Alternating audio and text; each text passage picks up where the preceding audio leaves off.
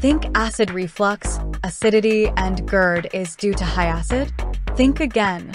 As we age, our body's natural production of good bacteria in the stomach decreases and bad bacteria sneak in, weakening our digestion.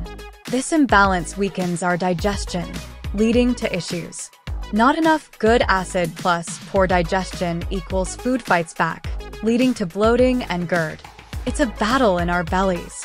When there's not enough acid, our stomach's doors, LES and pyloric sphinctures, get lazy, messing up the flow. Think of it as a traffic jam in your tummy. Lack of magnesium causes your stomach's upper door to remain open. Acid blockers might seem helpful, but they're actually making it harder for our stomachs to digest food properly. So, what's the solution? First, cut the inflammation. Say no to gluten, milk, sugars. Next, stop the troublemakers. Avoid alcohol, nicotine, spicy, oily foods. Boost your stomach acid. Try apple cider, betaine HCl, magnesium, bitter herbs, probiotics. Fight off bad bacteria with probiotics and digestive enzymes. Getting the right acid balance can transform your digestion and keep those reflux blues away.